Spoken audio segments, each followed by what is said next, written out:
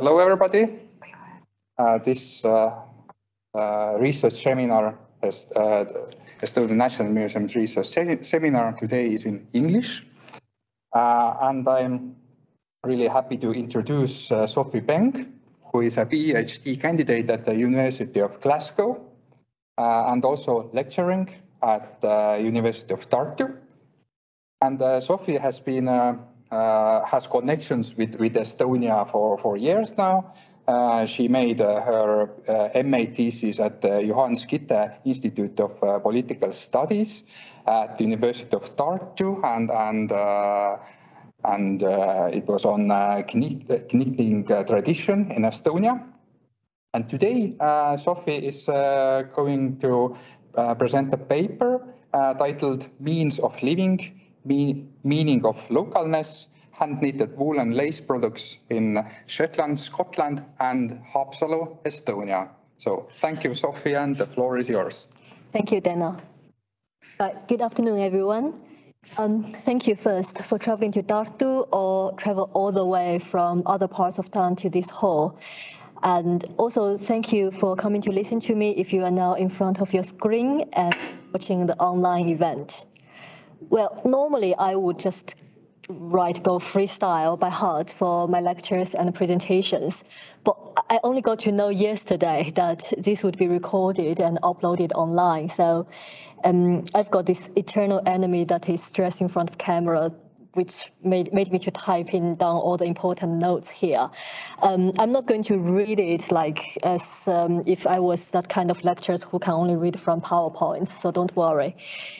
So today's lecture is designed to last for 1 hour, which is quite challenging for me as this is my first public lecture instead of conference presentations, which normally would only last for 20 minutes to 40 minutes. Well, in fact, I always have a problem regarding time limit during almost all my conference presentations. So when I need to talk something about lace knitting. So I guess finally today, there's no need for any chair or, president to stop me, to just shut me up today, which I think is a good thing.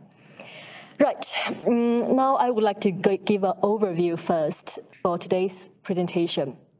This lecture consists of 6 parts, and I will show you now each titles of each part on this slide. Sorry, I'm just to move slide. Yes, here. So that you could get a general overview of what's going on now. First, I will give a brief introduction of my current PhD degree project at the University of Glasgow. The title is Lace Up the North, Exploring the Meanings of Hand-knitted Woolen Lace Products in Shetland and Haapsalu. Materials which I use for today's lecture is partly from the background part, or let's say overview section of the thesis. But please don't worry, I will try not to sound as if this is a thesis, defense presentation. What I would like to focus today is a shared pattern, as I see, of the development process of Shetland lace and Haapsalu lace as heritage handicrafts in Scotland and Estonia.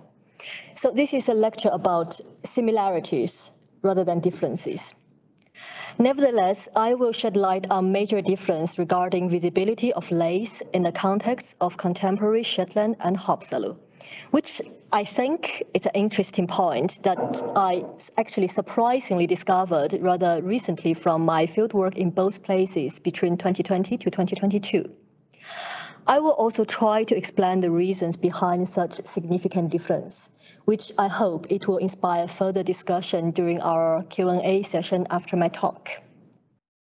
I will then introduce my research questions to you, which can be simply summed up as, first, how people make lace products, and then how lace products make, quotation marks, people.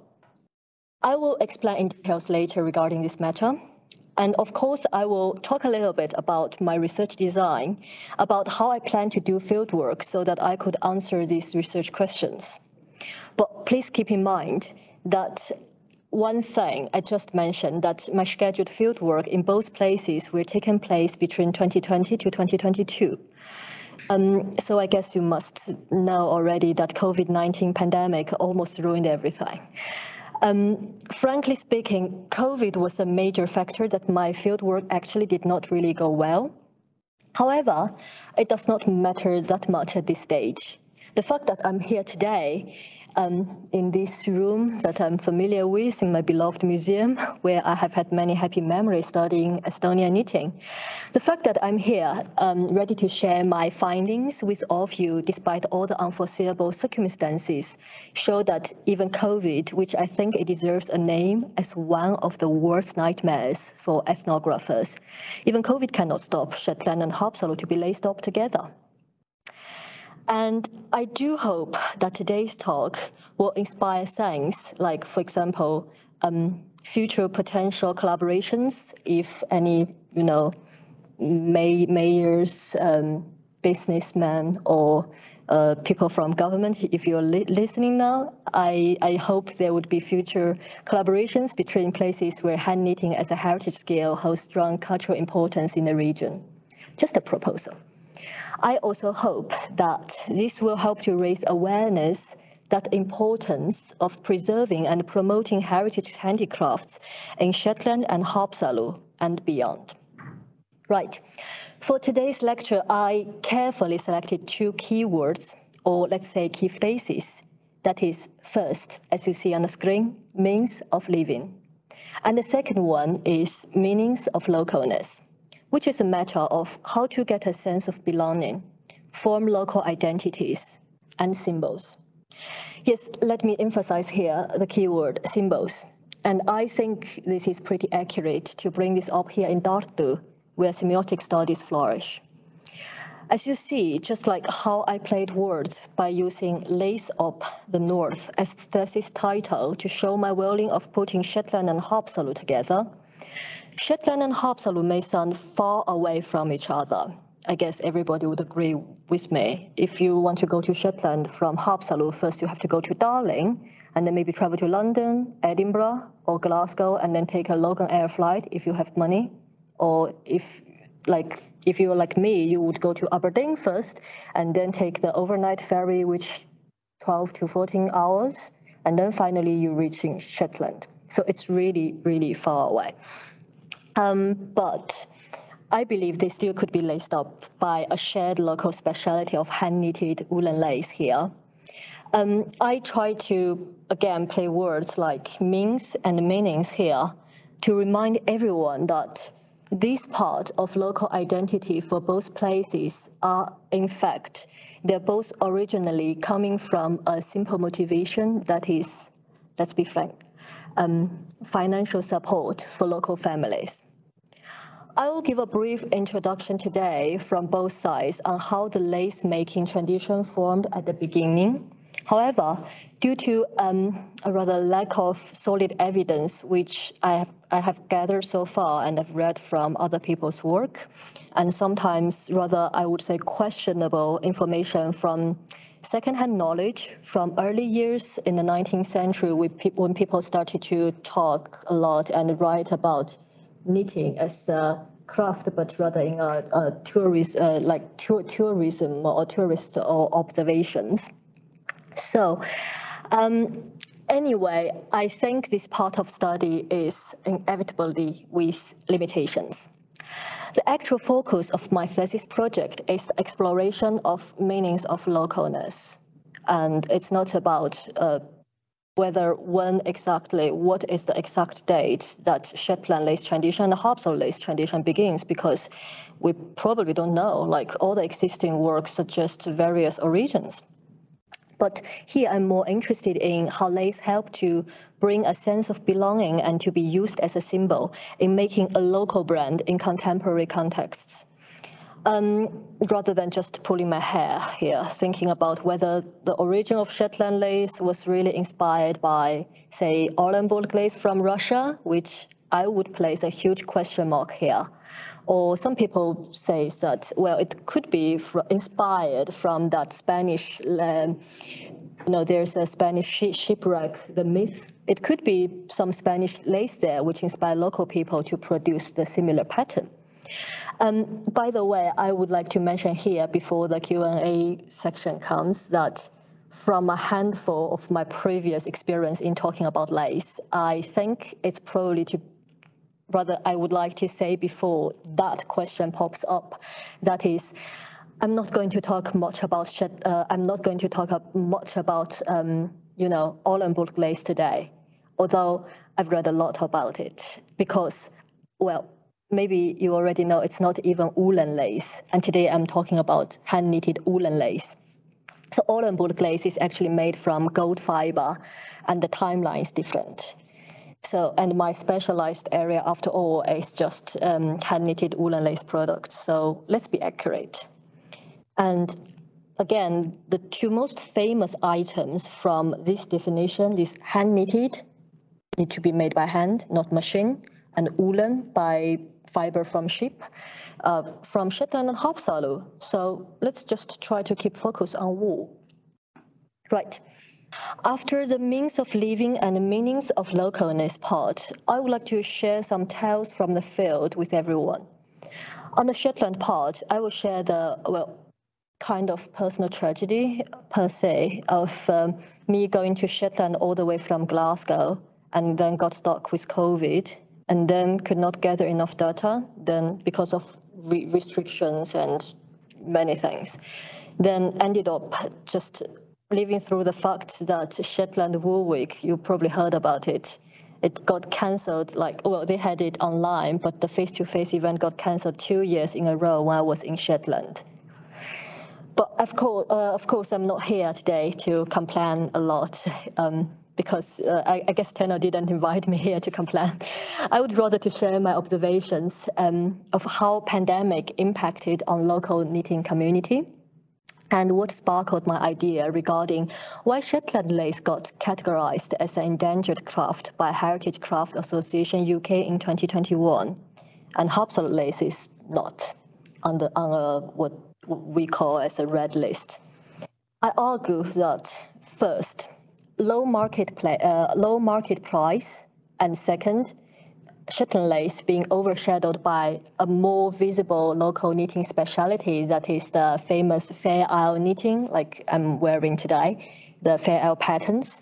In every possible way, it got overshadowed by Fair Isle patterns. This could be a potential reason for Shetland lace receiving less limelight in Shetland compared to Haapsalu lace in Haapsalu.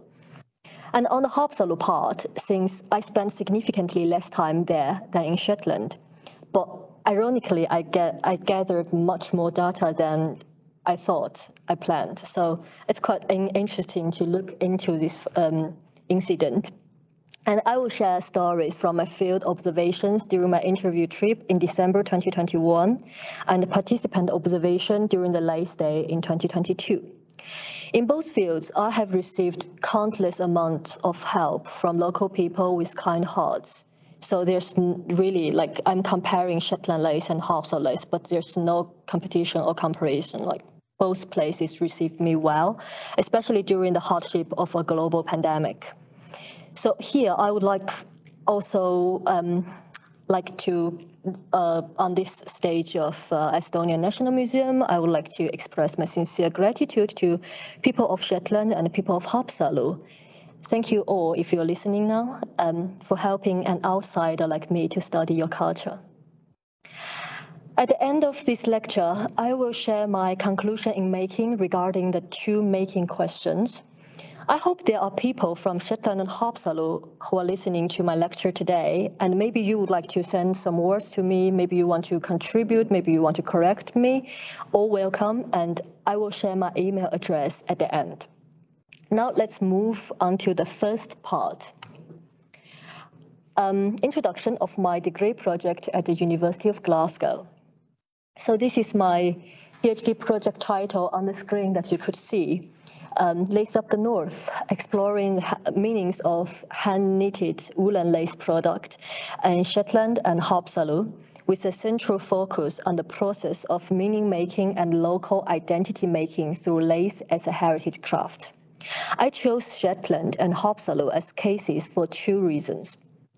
So first of all, it was the visual similarity that caught my attention from the very beginning. Give me a second, let me explain here. I, as a knitter, although honestly, I always I never just I never say yes, I can knit lace very well, because I can't. I'm not very good at knitting lace yet. I'm just good at explaining the history of knitted lace. So the confession here I'm going to make is that I actually only managed to make my first successful noops this summer, thanks to a very friendly knitter in Tartu who talked me through step by step while we sat next to ERMi. As a knitter, I of course know that Shetland lace and Haapsalu lace are not really the same. They do not look the same, as I say here, so I hope I'm not misguiding anyone who is listening. If you have knitter's eyes, yes, they are completely different. However, back then, when I just first learned to knit in my early 20s, and actually I learned how to knit from learning Estonian language. So it's a skill, again, accidentally gathered from my Estonian class.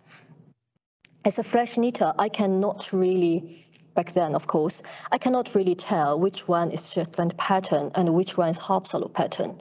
Technically, I mean, and because I was not advanced enough.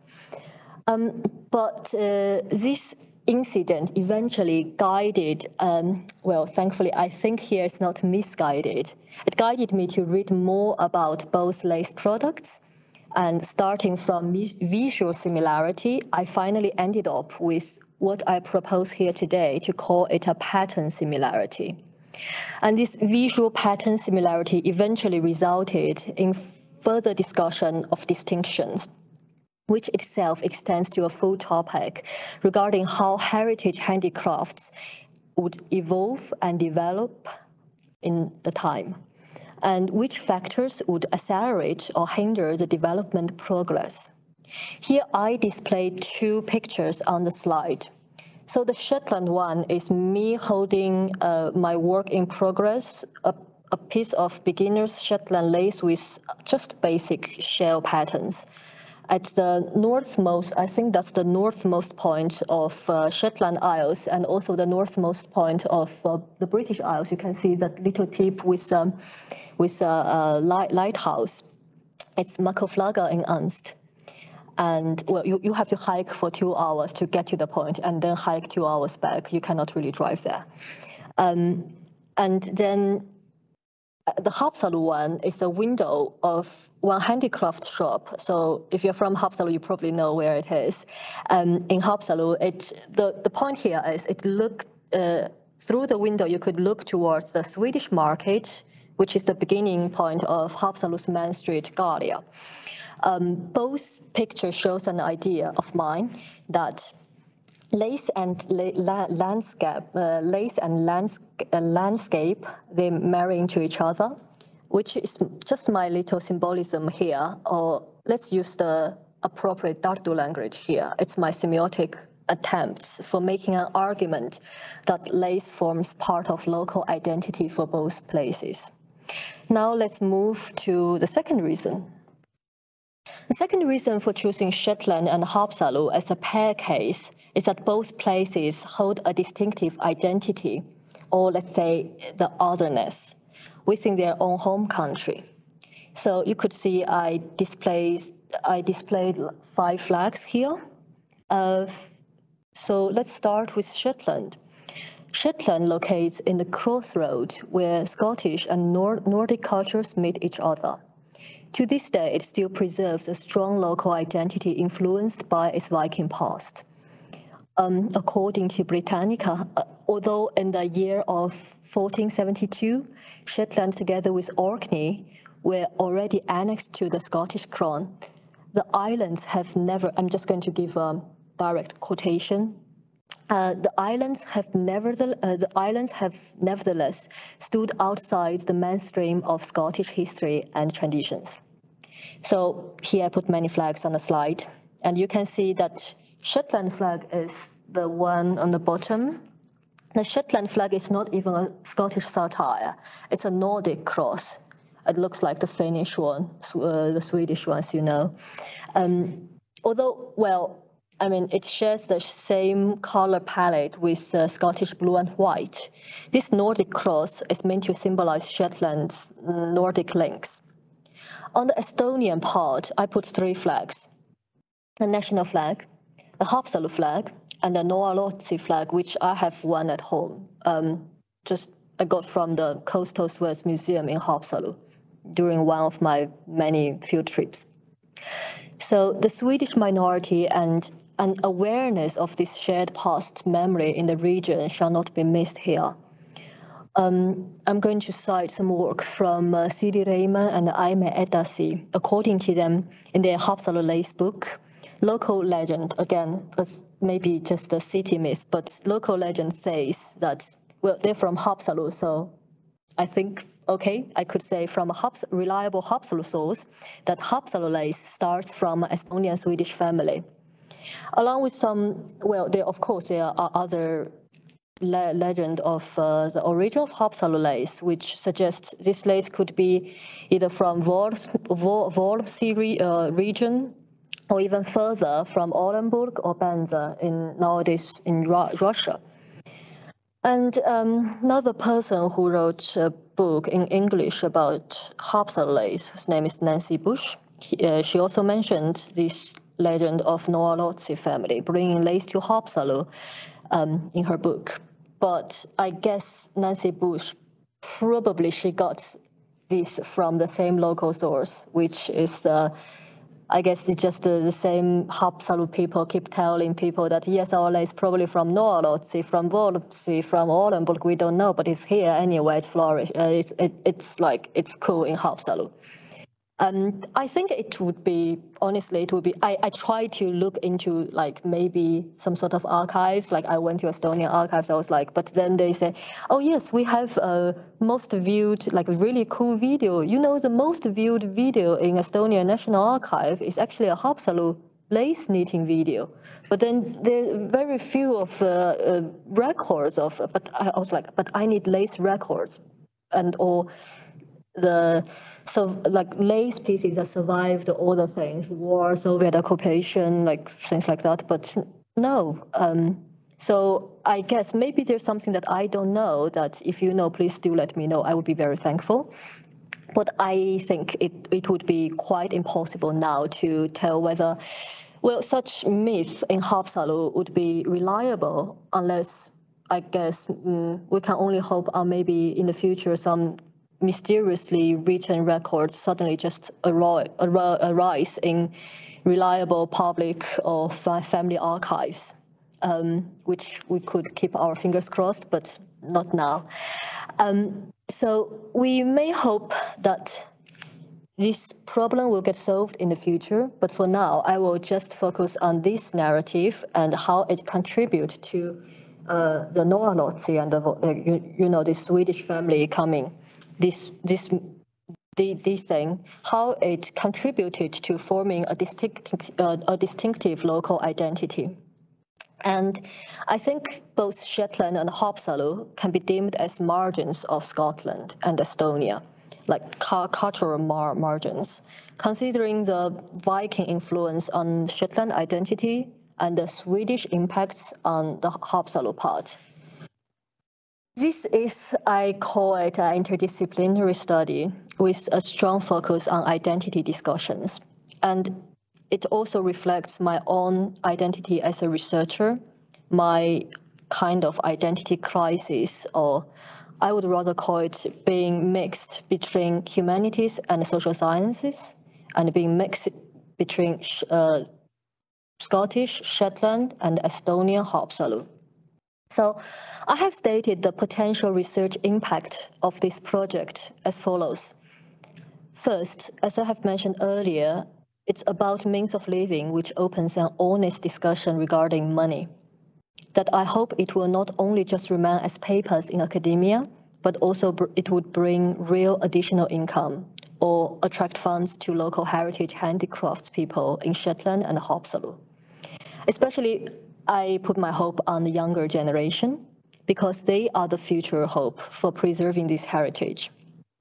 And this project also contributes to literature in a lesser explored research area in material cultural studies. Furthermore, as you can see, me as a visible outsider, who happen to be neither Scottish nor Estonian by birth, but I think my personal research experience on this project would contribute to the discussion of ethnography methodology. And of course, again, the COVID factor, let's bring this back. This would also spice up the methodology, like my methodology chapter, which that's another unexpected tale from the field that I save for the second part of this presentation. Now let's move on to the research questions. Here on the slide, you can see a 3-arrowed wheel. This is an idea which comes from spinning wheel. Well, I'm not very good at drawing, so I wanted to draw a wheel, but I just put 3 arrows on. Maybe I should hire someone to draw it for me.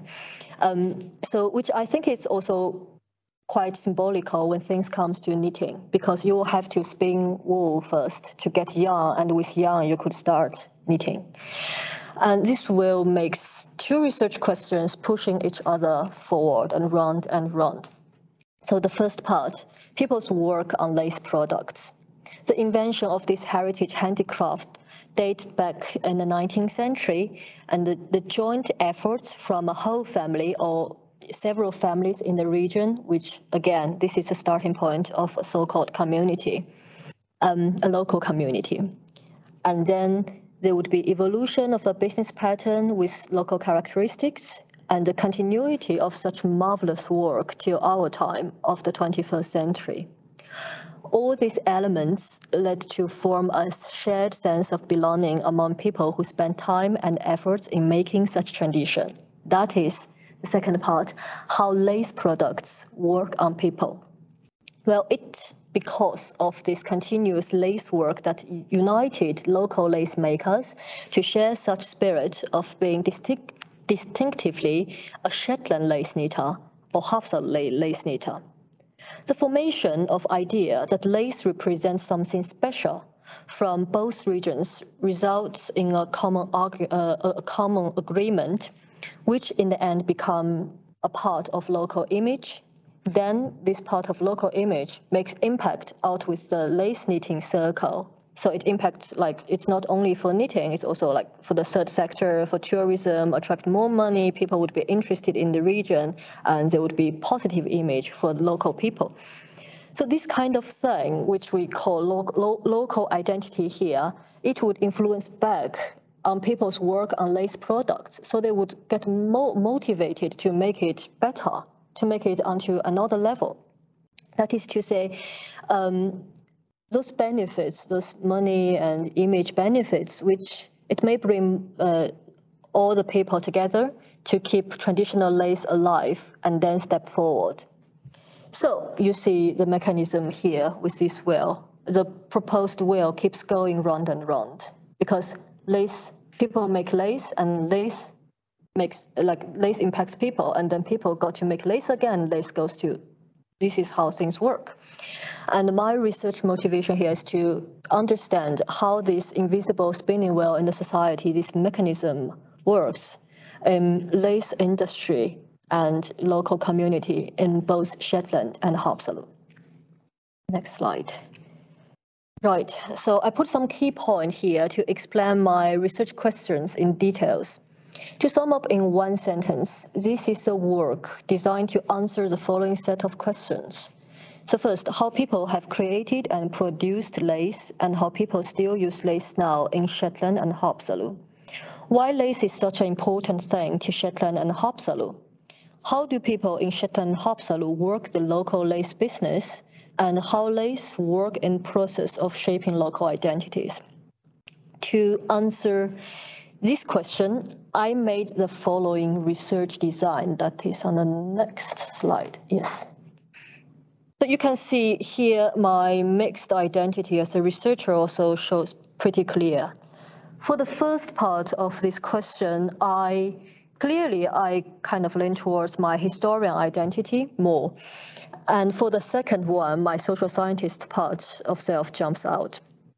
Regarding people to lace part, I designed some sort of like archive-based research together with the classical method that every ethnographer uses, that is participant observation, which I need to say here that the participant observation thing, unfortunately, most of the schedule did not happen because of COVID, of course, and I will talk about this later in the story time. And regarding to lace to people, I formed several hypotheses from my readings, of course. Then I brought those hypotheses to the field. I made some semi-structured interview and in-depth interviews with local lace knitters. And by the way, this point, which also had some rather, I would say, surprising hardship that I will share later in the story time, like that was one thing that I did, almost the only thing that I did not expect when designing this project. So after my data collection, I went back to my hypothesis to see, so experiment and then to test if this works. So I'm going to see if empirical data confirms those hypotheses or not. And then I would reflect on why the differences emerge from surface, like why it does not confirm what I thought, like why people told me different thing from what I read from those academic papers.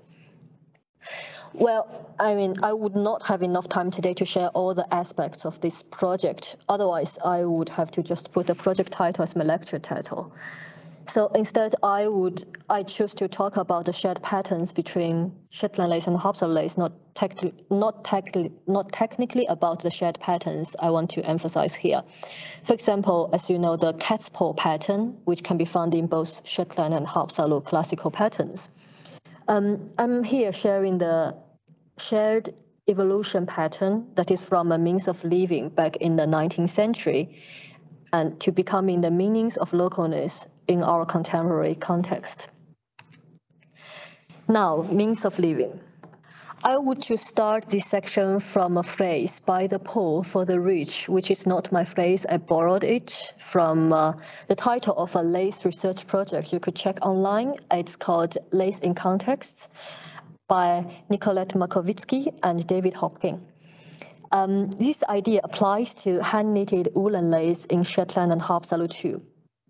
The exquisite lace, which can be pulled through a gold wedding ring, which I'm talking about today, is, well, surprise, not surprise, it's not part of local folks' daily costume.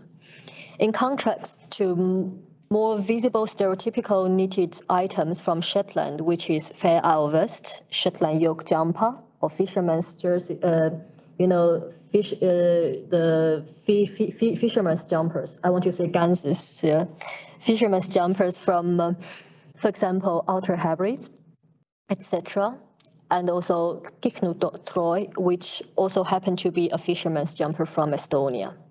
And other knitted woolen wear like the bright orange muhu knits, all those had got roots from countrymen's folk clothing. But both Shetland lace and Haapsalu lace are not invented for keeping local folks warm here. They are made for sale, for getting additional income to support families. Well, let's go simple. It's for money. So I'm going to cite PhD work from my colleague Rosalind Chapman from Glasgow University.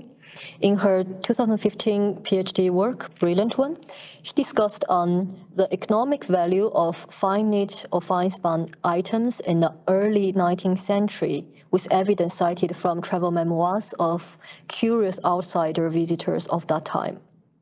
And another person also from Glasgow University, she has a book published on the history of Shetland knitting. Her name is Linda Freya, put on the screen so that you could check if you're interested. So she also mentioned such fine scale and the hard time of the 1830s would help them to turn this subsistence activity into a highly marketable product. So you see, it's again about such highly skilled work making contributions to family incomes.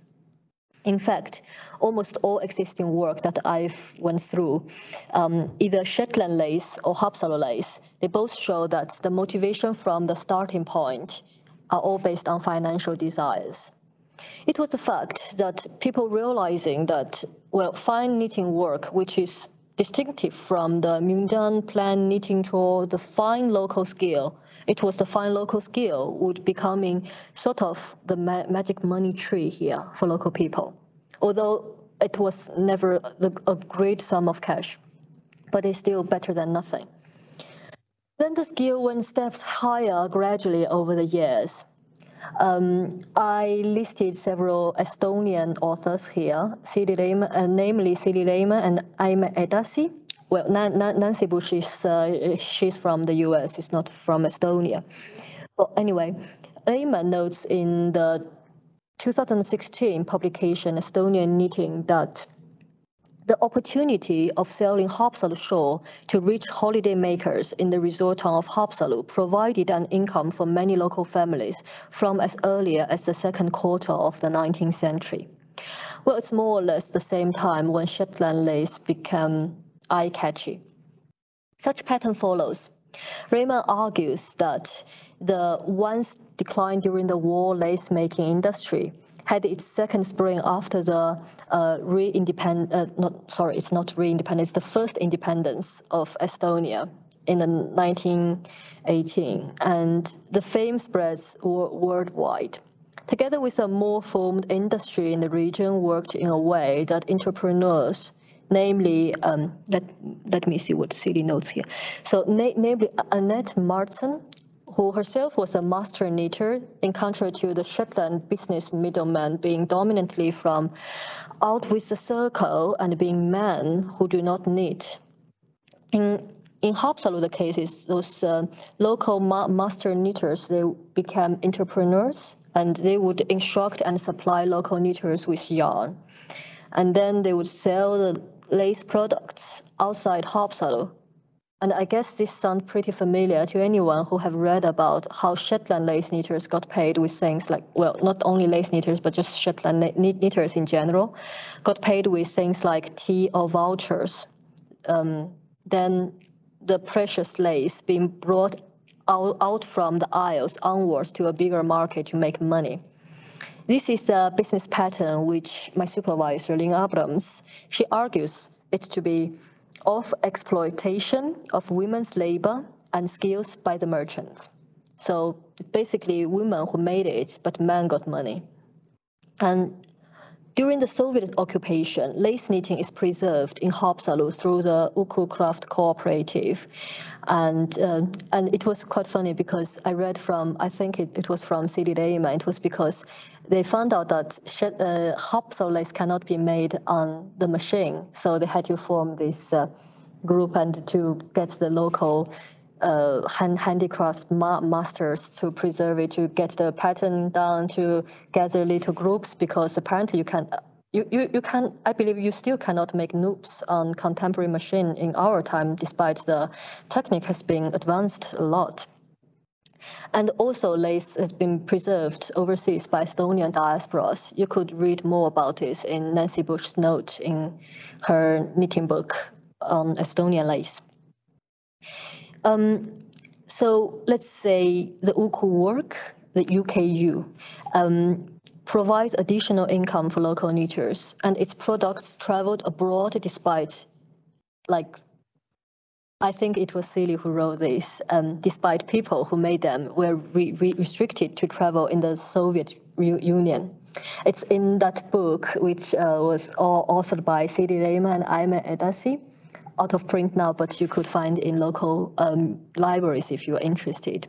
So Haapsalu lace traveled, and not only like it traveled far before the Soviet Union. It was like before the Soviet occupation. It's not a new thing for Haapsalu lace.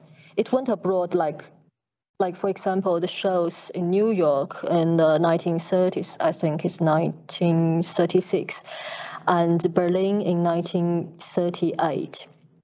So move on to the Shetland side. Things which Haapsalu lace went through, like competitions and exhibitions, happened as well with Shetland lace. From local agricultural shows to grand exhibitions elsewhere. It was the arrival of the oil industry that we briefly discussed before this lecture with our audience. It was the arrival of the oil industry in Shetland that, like the North Sea oil industry, it gradually slowed down the steps of local hand knitting industry because, well, money comes and they have more jobs and things just simply changed.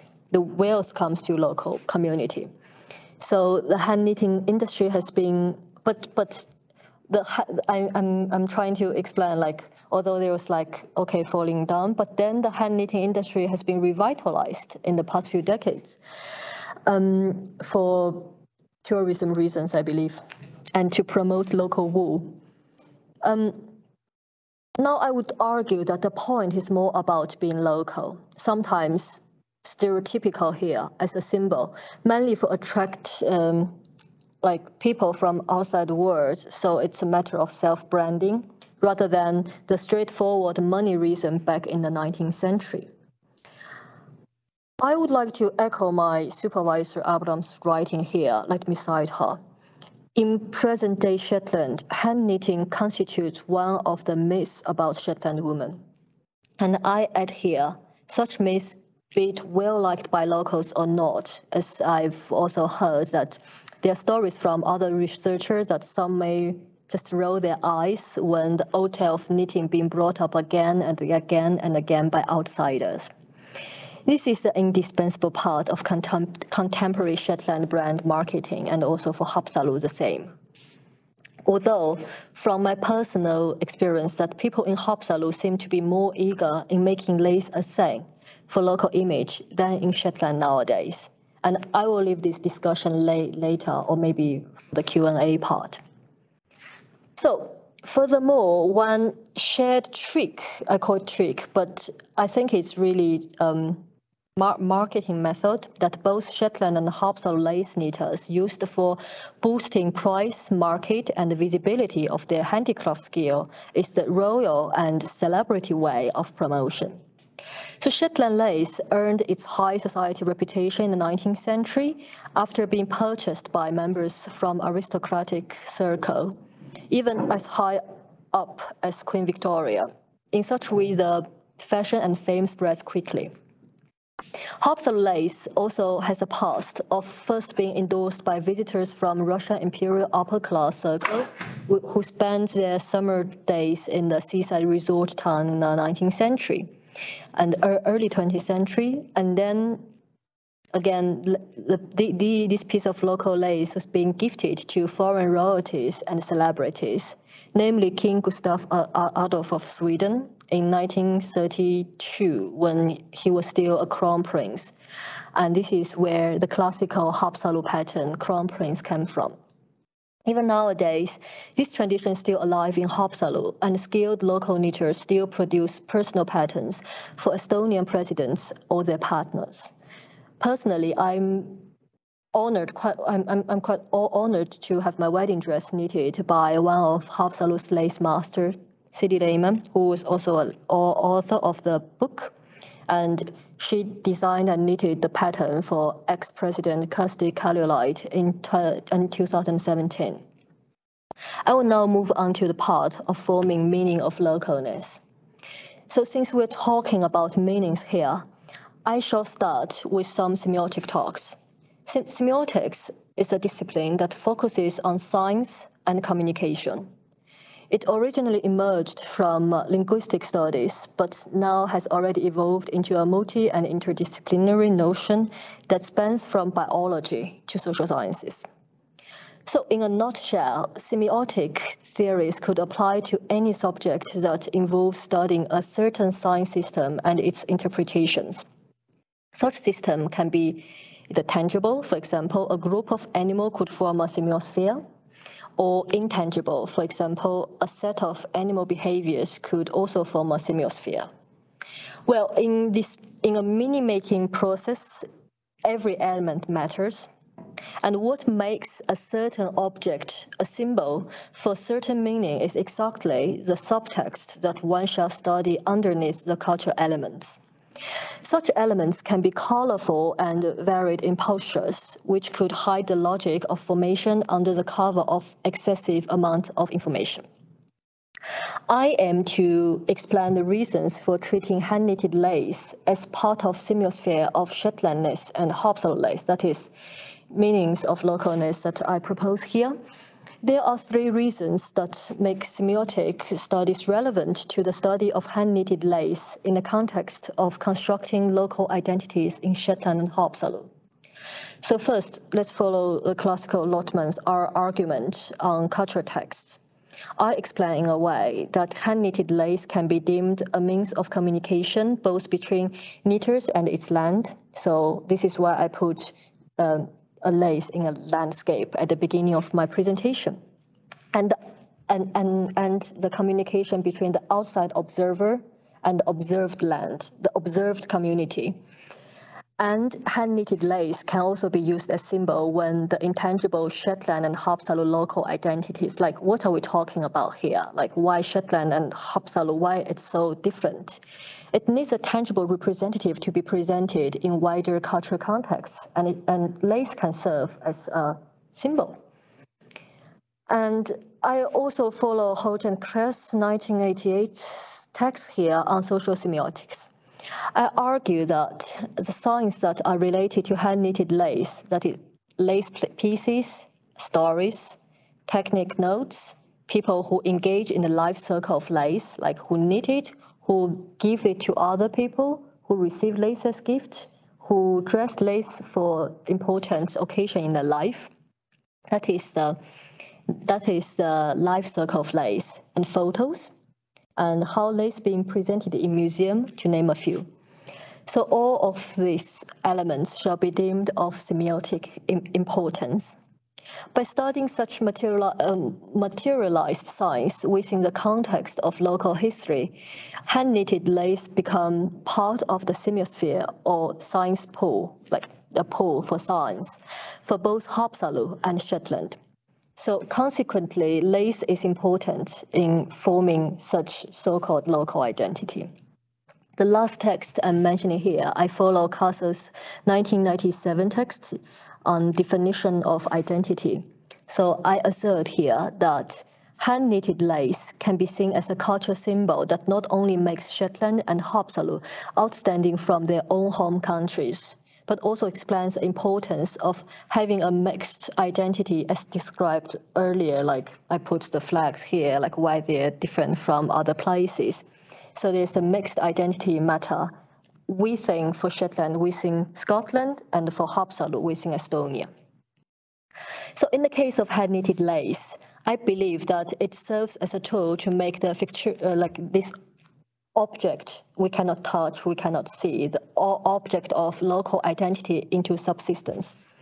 So for non-local people, such like this material would meet the demand of recognizing Shetland and Haapsalu's otherness. Like when we see lace, oh yes, this is something Shetland. Oh yes, this is something Haapsalu.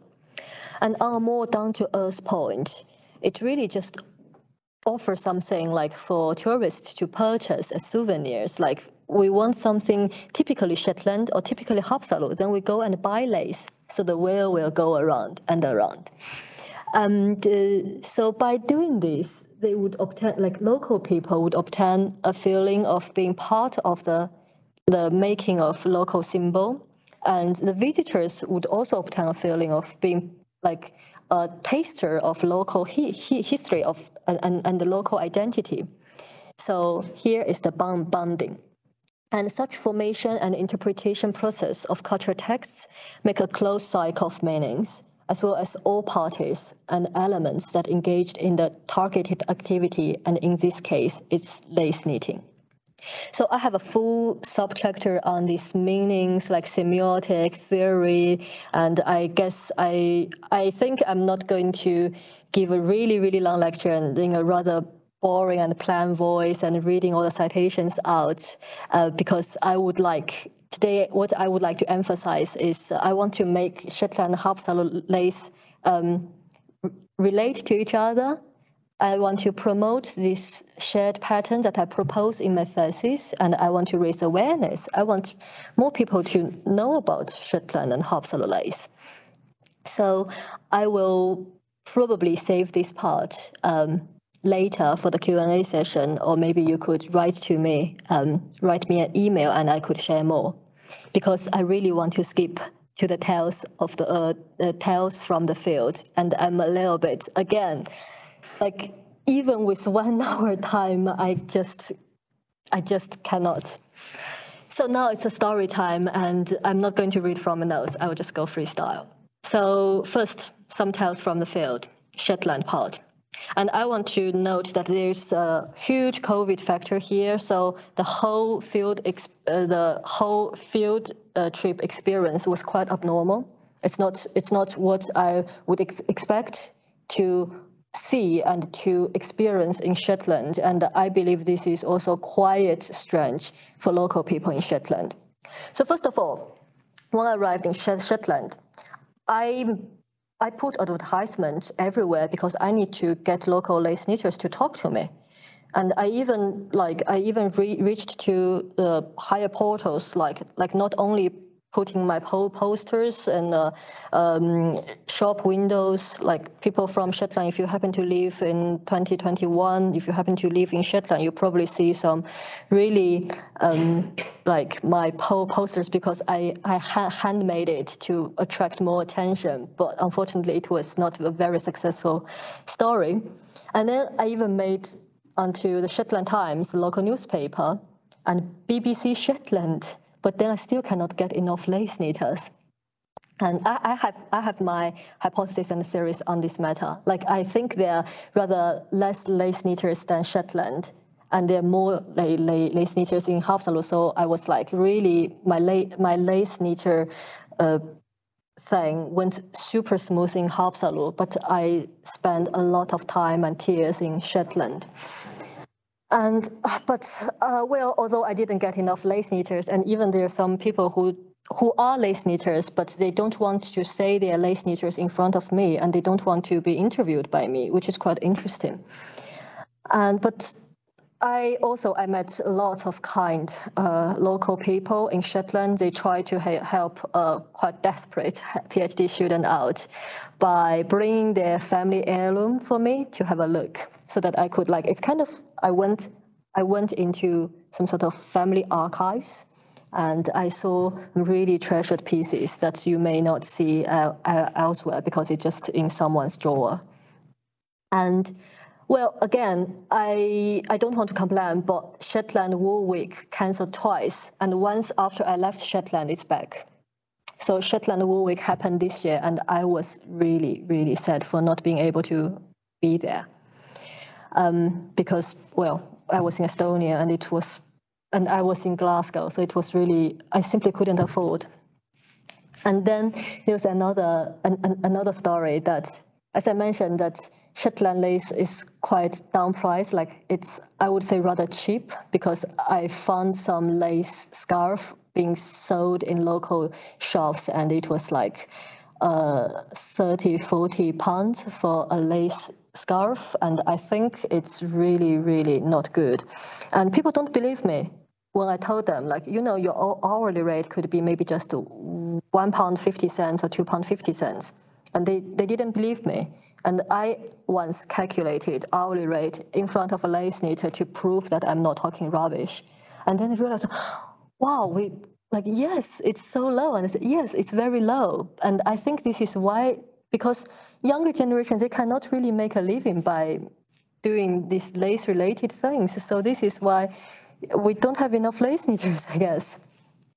And also on a technical matter, I tried to make lace as a way to get into local community, like to get to know local knitters, to let people to trust me, so that I'm not writing random things with lots of mistakes. But then, because the story is, I learned how to knit from an Estonian teacher, so I hold my knitting needles in Estonian way. And in Shetland, they hold knitting needles in a different way, and they put yarn on a different, like you cannot really see it, like I couldn't see it, although I've seen so many lace from archives, I still couldn't tell what went wrong when someone, like a very experienced, a master knitter told me, I noticed that you're knitting wrong way, I will help you to sort it out. And she just put everything, like, and then she fixed everything, and then it turned out to be a little, tiny little twist that I was like, but I can't see it, but she can see it. And I think that's a really interesting part. And also how I hold needle being considered as not a proper Shetland way, it's an Estonian way. It also sparks some discussion. And of course, the incident of strong gale of Ernst. I almost lost my phone in Ernst, not because someone stole it. No, it's very safe there. It's because the wind was so strong when I went on field trip over there. So I finished my interviews, I got all the recordings, and then I couldn't find my device because it's gone. And I was like, I had huge panic. And then local people, it's like really tightly knitted community. So they were just phoning each other, say, have you seen this phone, and so on.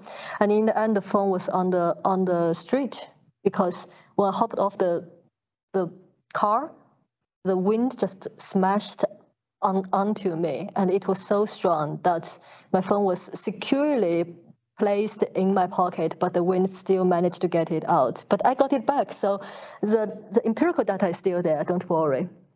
And there's a story linked to Estonia. So there's someone from Estonia that I'm still, as I hold a mission from my host who hosted me in Shetland. She told me that someone stayed with them and happened to be from Estonia, and they brought Estonian Haapsalu lace to them. And then the Haapsalu lace got displayed by local community in the Ernst Heritage Center. And then me as an Estonian visitor come again. So they would like to get back to the Estonian, the previous Estonian visitor. And then they gave me address, but I couldn't find them in Tartu. So there's a mysterious link between the traveled Estonian lace to Ernst that I think it's a really warm little story to tell. And the last point, I've heard one very, I don't think this would be a link, but I might be wrong. So someone actually brought it up, like maybe there's a link between the word Haapsalu and Haap. Because the lace shawl in Shetland local dialect, like they have a really distinctive language. So local people call it Haap. And then, because I keep talking about Haapsalu lace in Shetland, so there was one local person come to me saying, don't you think that there could be something linked with Haapsalu, with our local word Haap? And then I was like, yeah, but I don't speak Shetlandic, and I'm not sure. So I looked into this matter a little bit. I couldn't find any link now. So if you know, please do let me know. But it's quite interesting, like you just bring this up and people suddenly, they just connect the word Haapsalu lace with their local lace, local lace Haap. And it sounds similar. There could be something here. And on the picture, it's a piece of very old Shetland fine lace. Thanks to Heritage, thanks to Ernst Heritage Center to let me take this picture, like really close, because I have to get really close to take this picture. As you can see, this is my left index finger for scale, so it's a quite small one, and it's still like my finger is still bigger than the pattern in this piece of lace. So you can imagine how fine it is, and it's amazing. And okay, this is a piece of evidence that I did try to look for lace knitters in Shetland, but well, I think it's more of a matter that COVID really. Anyway, there's I will just finish some tales from the field, Haapsalu, and give a brief sum up and stop here. So I want to note here that I do have existing ties with Haapsalu before I go to field trip, and I had no existing ties with Shetland. So this might contribute to the fact that I suffered more in Shetland than Haapsalu. So this could be the reason. It has nothing to do with maybe local things. It's just because people in Haapsalu know, like you can see this photo from, thanks to Haapsalu Lay Center, Knit Night this year, I'm one of them. So I participated in it, and I know most of people there. And of course, you will have less hassle if you know them well. So what puzzled me the most is that the difficulty level, not puzzle, but the recruiting process of this research project, it's like completely different. I spent maybe like 2 weeks in total in Haapsalu, and I got so much data, and I spent 1 year and 4 months in Shetland, and I couldn't get enough lace knitters to get like in-depth interview. And by the way, I do have really helpful gatekeepers in both places, which is like those people who brings people to you. And in Haapsalu, it's like, oh, do you want, like, this person want to talk to you, and this one, and this one, and this one, and in the end, I have to reject someone because she's under 18 years old, and according to my ethics application, cannot talk to anybody under 18. So, and the biggest safety hazard to my research equipment, as I mentioned, in Ernst, was wind, and the biggest safety hazard in Haapsalu was cold air. Or I don't know why I decided to schedule a work trip in December last year, and also this followed by some more unexpected problems regarding the Omicron variant when I traveled back to Shetland, which is another story. And in Haapsalu, I happened to get interviews done with a mixture of languages. That is a mixture of English, Estonian, and Russian. So I speak these 3 languages, but I speak better English, and my Estonian is like, I understand if you speak slowly, but if I want to go back to you, I need some time. And my Russian is okay, but then it's like also not as strong as English. So I didn't want to use Russian at the beginning, so I tried my best to use Estonian, and with some help with English, and honestly, English together with Estonia. But then when the nice local ladies, they sensed my struggle with Estonia, and then they started to ask, oh, why you, and the story flows, and then they know that I went to Russian Institute. So they would, to help me, they would sometimes switch language to Russian, although like I tried my best to keep it within Estonian and English. And I think this is really interesting point. And in my methodology chapter, I also place a discussion of such language use and why I decided to do it on my own with this language that I'm not like, my Estonian is actually not strong enough to do very, very in-depth talk. But I don't want to bring any research assistant, not only because I don't have money. The unforgettable night of knitting, yes, it's here. And I'm very happy and very thankful that Haapsalu community received me as one of us. I hope so. And another story is that I went to the Haapsalu Lace Day this August. I went to just for taking some observation notes. But local knitters, they were very keen on getting me involved and let me to get the first-hand experience of Haapsalu lace. So I ended up participating in a lace knitting competition, although I just learned how to knit noops like maybe 2 weeks ago before my trip. So I think that's a really nice gesture and also shows the willingness of promoting Haapsalu lace to visitors from outside world. So this is my conclusion in progress. Let's go back to my research questions.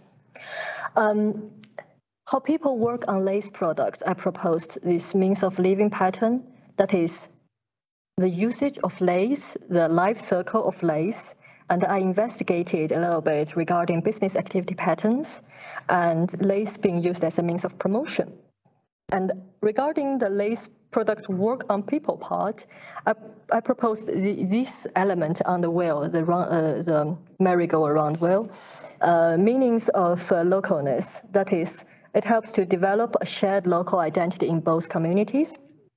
Back in the 19th century and in our time, it symbolized the distinctive local-ness in Shetland and Haapsalu, which I discussed a little bit in the semiotic part. And also it helped to attract attention from outside world, which would benefit to local communities. And there are some lessons learned from field, which when I go back to my research questions. So my arguments are, lace knitting as a local speciality and heritage craft indeed plays a significant role in forming a shared local identity both in Shetland and in Haapsalu. However, the percentage of how much lace knitting has contributed to local identity in Shetland and Haapsalu is not on the same level, and Haapsalu is like a bigger part, and Shetland, because they have they have other like more visible parts, so lace become a little bit more invisible. I also tried to make some reasons for the surprising outcome. I argue that Haapsalu lace has better visibility than Shetland lace because, first, there's no local rival for Haapsalu lace. You go to Haapsalu, of course, for Haapsalu lace. But in Shetland, the Shetland lace has got a local rival that is too strong to fight with that I'm wearing today. But Shetland lace knitters, they do have, oh, sorry, there's a typo. Shetland lace knitters have better publicity, of course, in English-speaking world. And like, they are so famous that I put this reason back to the problem I got in the field. I think it's because Shetland lace knitters have been interviewed too much that some knitters, they just don't want to be interviewed repetitively. Okay, you just go to other people who interviewed me. I think that was the matter. And I think on this matter, Haapsalu lace still got ways to go. But as we all know that loop as an Estonian word is widely used by English-speaking world of knitting communities. So I guess the future is pretty bright for Haapsalu lace. And the main reason for Haapsalu lace knitter outnumbers Shetland lace knitter is, first, better education. So in like the state funded system for the handicraft course in schools in Estonia. And in Shetland, well, they have the similar thing, but the funding was like up and down, and they have a local initiative called Shetland Billy Makers, Shetland Small Knitters, like young knitters, and it's run by trust and run by local volunteers, not government employed handicraft teachers. So that's a different.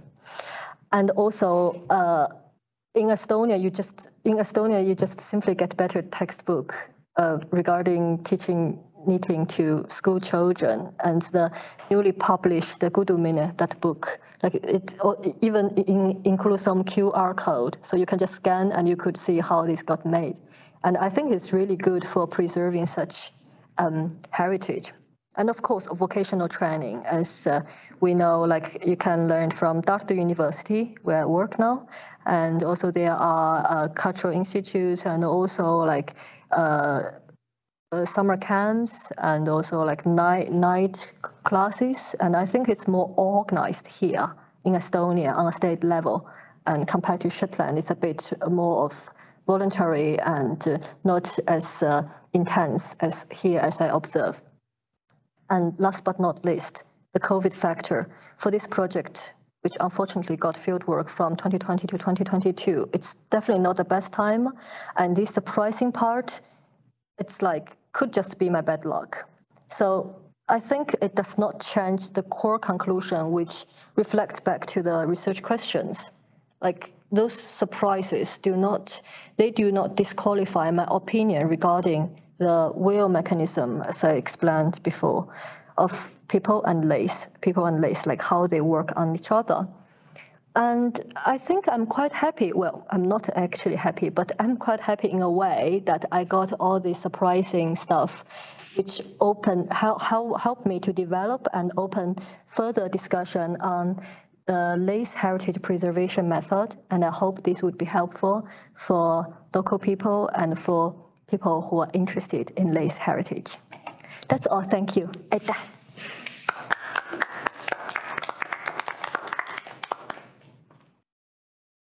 Thank you so much, Sophie, for this very interesting presentation. Now we have about 15 minutes for Q&A, some questions. So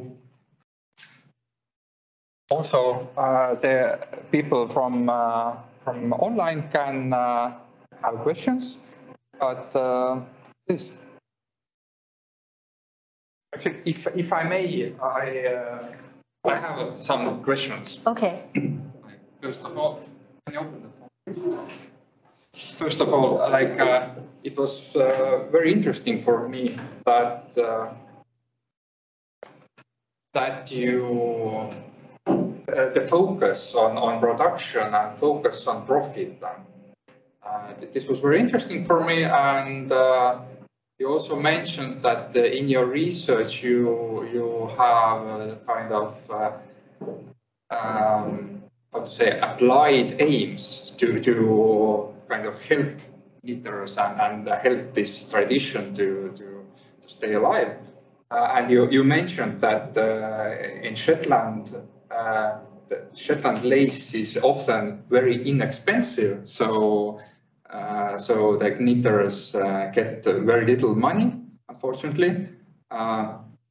What's the situation in Haapsalu lace, and what actually we can do about it?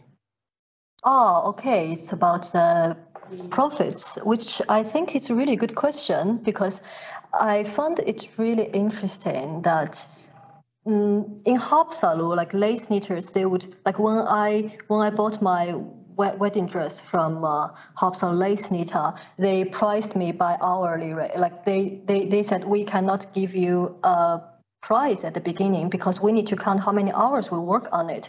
So they got the awareness of my work need to be valued on how much time I put into it. But in Shetland, as far as I'm concerned, from my casual conversations, or like, come on, if there's like a scarf, like these long, and although with like, okay, simple patterns, yes, but 40 something, that's a bit sad. And when I bring this up to local people, like they're not aware of like how little they earn per hour. And I think, well, in Haapsalu, you can buy like those traditional lace shawl from Haapsalu lace center. I'm not sure how much they price now, like, but when I was there in 2017, I think it was a little bit over 100 euros, like 120, something like that. And well, let's say in Estonia, the average salary is lower than average salary in Scotland. But if you just look at the lace price, Haapsalu lace knitter could earn more than average Shetland lace knitter. And I think the core factor is that Haapsalu lace knitters, for some reason, they got the awareness of I count this by hours, not by piece. Whereas Shetland lace knitters, they would rather count by piece. Like they would, like one business pattern is some knitters, they would knit at home. Then they bring to local stores like souvenir stores and handicraft stores, and then the store will sell it, and the knitters they will get money back. For this pattern back in the old time, it was like I mentioned. Sometimes it's not a case now, but historically they were just get paid by things like tea or voucher to spend in the store. Like they were basically exploited. So maybe such exploitation pattern or exploitation history like was the reason for not looking at the piece in hourly rate, rather just okay, I made this piece, I get some money. And also some people, they just say we are not working on, and this also happens with Haapsalu people, like we are not, like this is not our day job, we make it for additional income. But I think the Shetland narrative now is more about kind of hobby, like okay, I made it as a hobby, so I'm happy that I get money. But the Haapsalu initiative is like yes, there's a lace center, I make things for lace center, I get money from it, and I will have to count my hours. Like my wedding dress costs, I can't remember the exact hours, like 100-something hours. That's a lot of time. And they are aware of that, and I'm very happy of this awareness. And I hope more people would like know that yes, this is solid work and actually very skilled work, and it deserves more. Thank you. There is one question online. Marifa Sakos, please. You are muted currently. Hello. Hello. Hello. I am Marifa. I am an Estonian living in Shetland. And I am Sophie. I'm so grateful for this your presentation. It's absolutely fantastic. And my question is, do you intend to come with the same lecture to Shetland? Oh, thank you very much. Yeah, I wish there would be a chance sometime. Like I really like Shetland, and I hope there would be a chance. And I have my local connections there. And sorry, I didn't meet you in Shetland. I thought Shetland would be such a small community. And yeah, I know one Finnish person in Shetland that we tried the experiment that she spoke Finnish to me, I spoke Estonian to her, and we tried to understand how much, I'm so happy to know that there is at least one Estonia in Shetland. And Sophia, I'm going to take your email address. And yes, yes, please. Absolutely, it's wonderful. It's the beginning of cooperation. I hope so.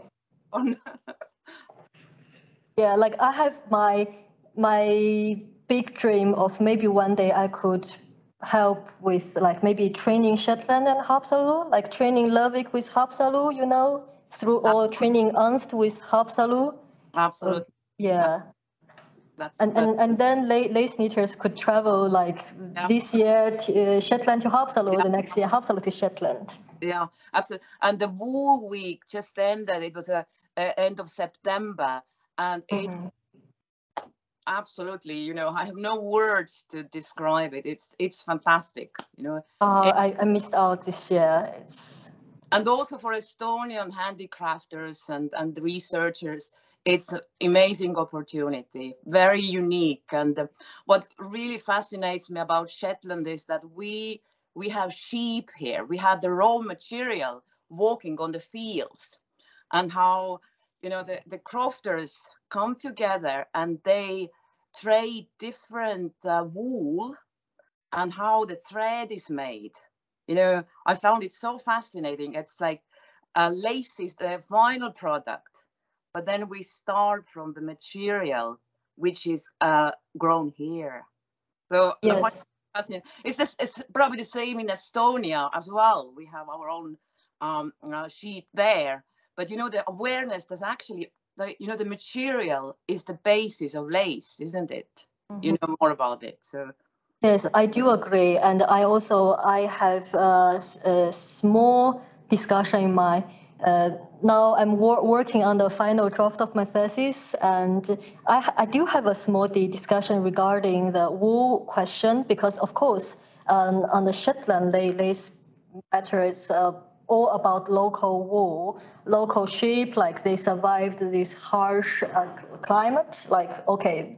You know, the strong wind that can just kick my phone out of my pocket, and they would pick like they have really fine fleece, and they pick only from the I've been told it's from the neck part, the back neck part, because it's the finest fleece from the local sheep, and they would spin wool, and it's supposedly the finest thread comes from Ernst, and this is why Shetland lace is kind of an Ernst thing, like the best one or famous ones from the northmost part of the Isles.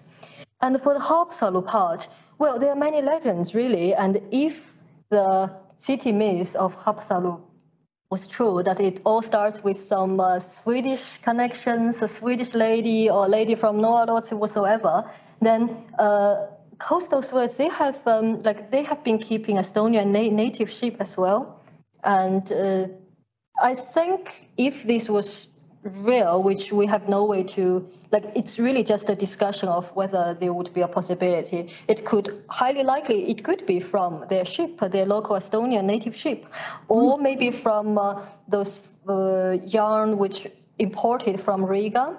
And as back then in the 19th century, the steam line between Riga and those coastal towns already was a thing. So yes, there is a link. Yeah, thank you. Thank you very much.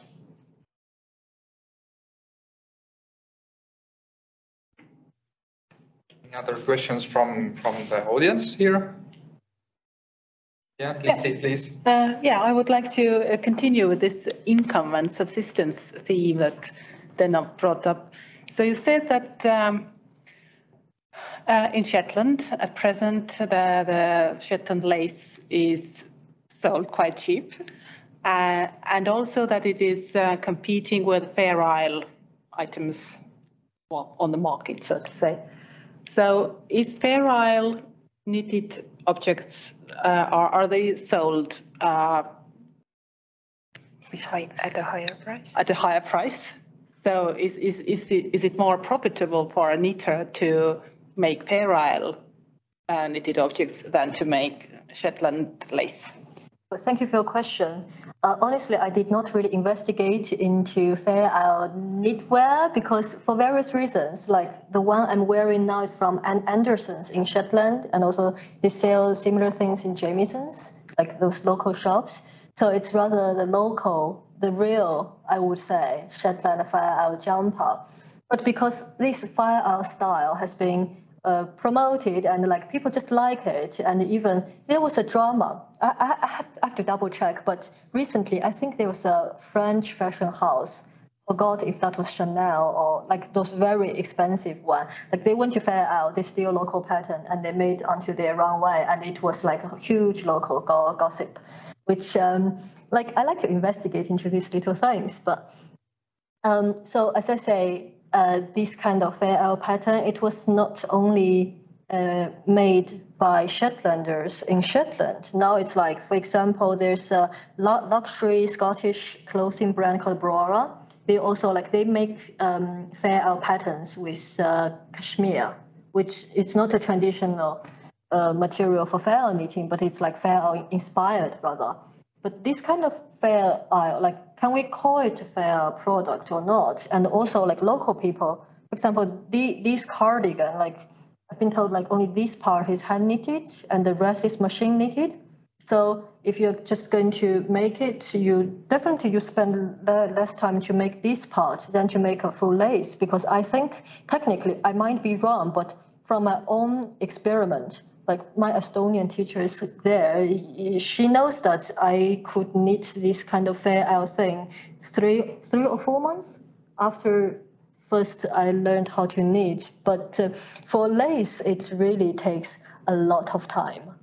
So personally, I think Fair Isle technique is easier than knitting lace. So if you are making it as a means of living, you definitely will make more Fair Isle, with the same time, maybe, okay, say I work 10 hours this day, maybe I need a lot if I need Fair Isle. But for lace, also it's really difficult to concentrate on lace, and it's easier to make mistakes because in lace it's all white and it's a little pattern you cannot see, and the Fair Isle, if you make a mistake, you notice immediately on the second row. But in lace, maybe you need many rows. Oh no, yeah. So I don't know really. I can tell you this kind of cardigan now. It's on the price it comes with a price tag at around a jumper would be, well, but my case is I always have XS or really small size, so it's cheaper. But it's normally between 65 to 95 pounds, and this one was 80 something. Yes, so it's not cheap, but definitely not expensive enough to make a good profit for people who make it. Yeah.